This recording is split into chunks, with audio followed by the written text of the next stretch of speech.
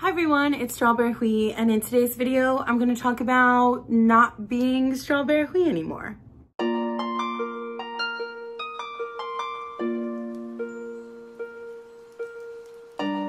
So let me just start by saying that I have always loved this channel. I always wanted to do a YouTube channel, but I didn't really know my niche.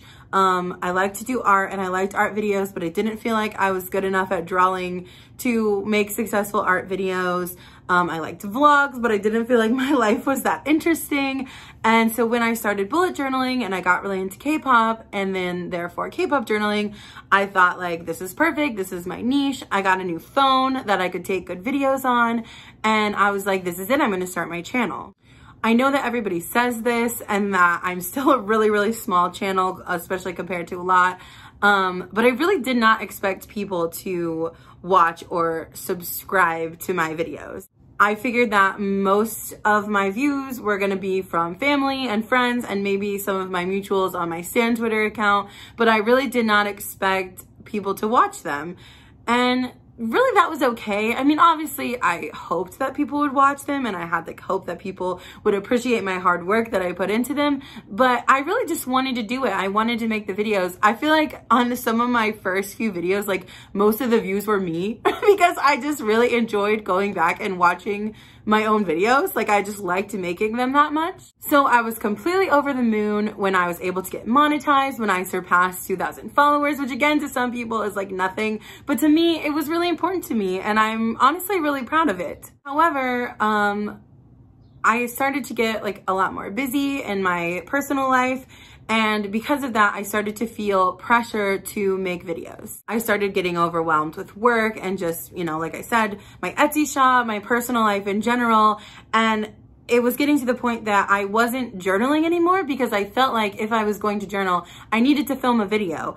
And just the thought of like setting up, you know, all the stuff to film and then having to edit it and put it up and everything was just too much. And then I just wouldn't journal at all. In the last year, I have started really embracing the love that I have for Disney and Disney parks and like, yeah, I know. Disney adult and a K-pop stan, like pick a struggle, I get it, okay? But I started posting Disney things on my Instagram and I actually started a Disney TikTok account, which I called Magically Kara. Overall, I had a lot of fun making videos on there and, you know, being involved in that community. It was so much fun and I was enjoying it and TikTok videos were like quick and easy that I could film, but deep down I really missed journaling and I missed the journaling community. So I pondered for a while over what I wanted to do with this channel. If I wanted to abandon it completely, if I wanted to change it up a little bit, or if I wanted to just leave it as it was and continue to make the videos I was already making and just try to make more of an effort to do that. I immediately decided that abandoning this channel was not an option. I did not want to do that. I love this channel and I like making videos and I didn't want to abandon it. But I also didn't think that I could continue with this channel the way that it always was. Like it needed to be changed for me to enjoy making the videos again. So that is why I have decided to rebrand this channel to Magically Kara. Don't freak out. I'm not going to be getting rid of journaling. Maybe nobody's freaking out. Maybe nobody's even watching this or even cares. But I will continue to make journaling videos. I will also just be adding more vlogs, maybe some Disney content, maybe some reading content, maybe just some general K-pop content, which I was already kind of doing with my concert vlogs. I have several concert vlogs coming up this summer. I also kind of want to try scrapbooking videos maybe, which are very similar to bullet journaling. The only thing is I may change up the format of the videos slightly. So for example, instead of just filming like a sped up journaling video, just all from the top, it might be more of a vlog style or more of like a process video with some speed journaling in it, but also like me talking about what I'm doing or like, you know, showing it from different angles, things like that. But I will not be giving up journaling and I'm not giving up journaling videos, I swear. I'm also not completely transitioning into Disney stuff. I want it to be a pretty split, you know, evenly of all the things that I like and all of the things that I want to post about. And maybe sometimes those things can even be merged into one. For example, I will be posting a vlog of my best friend coming to visit me and we both are BTS ARMY and like K-pop and we also both are really into Disney. So within the vlog and the things that we're doing, we'll definitely be referencing both. Some other things to look forward to this summer is that I'm actually going to be going to the TXT concert, and I will also be going to the Dreamcatcher concert, and I will also be going to Lollapalooza to see Hobie. So I will definitely be doing vlogs of all of those things. So those are some videos to look forward to. Also, since BTS just had a comeback and Dreamcatcher just had a comeback not that long ago, and Pentagon just had a comeback not that long ago, and TXT also, like several groups that I really like, Nayeon from Twice is about to have a comeback. So I have lots of things that I want to journal about. So I definitely have some journaling videos coming.